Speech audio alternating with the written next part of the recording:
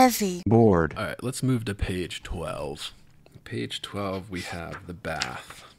And this is probably his most famous poem, the most canonized poem, and it's actually quite long. So I don't think I'll read all of this, but if you typed in Gary Snyder's name to Google, this would probably be one of the first ones that popped up on a website like Poetry Foundation or, the Academy of American Poets and things. So this is his most famous and probably his most recognized poem. But honestly, and this is me personally talking, I'm not trying to be objective here or anything like that. I've never been a big fan of the poem.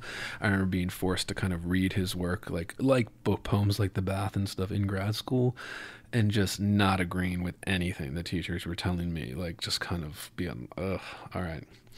I just find everything he's written so bland.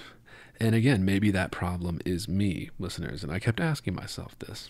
But a poem like The Bath strikes me as more a yoga, kind of like more as like a yoga studio guru than a poet. Easy observations, obvious observations, the Earth First trend from the time.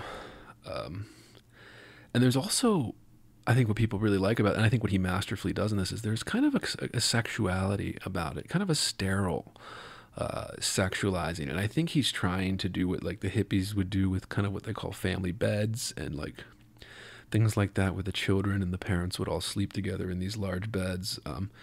But I think it's kind of too sterile. He's trying to be almost too sterile with it. But of course, it's not without the beauty that he's clearly aiming for. So I don't want to be like, oh, this doesn't capture anything. I think it does capture something. I think it captures something better than most.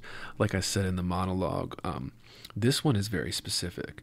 Literally, The Bath is the title. So it's about bathing, right? That's it. And it's about bathing in this kind of weird, he was kind of, mountain man, live off the grid type hippie.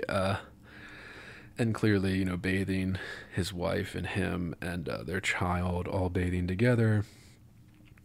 Not that uncommon.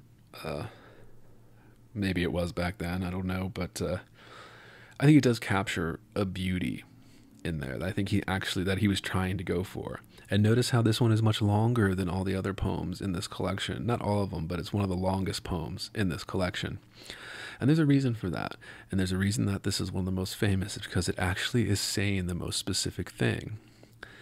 But then, as I mentioned in the monologue, it is also kind of just like a portrait of like a look at me self-portrait, right? Like where I get that kind of Steven Seagal thing. Like people don't remember like Steven Seagal when he got really into kind of like Eastern philosophies, and he would like sit there like he was like the most enlightened being in the world with like his hands folded like a fucking monk, and like giving these weird interviews about how he's found enlightenment and all that stuff. It strikes me a lot of that. But this one has its merits, as I want to say. The Bath. Inner. resources, American resources. Being bored? Some activities are intentional, right? It shows such a lack of gratitude for life. Bored. I aspire to boredom, I should say. Bored. Heavy. I am heavy. Bored. Has you the night sweats and the day sweats, pal? Pal, I do.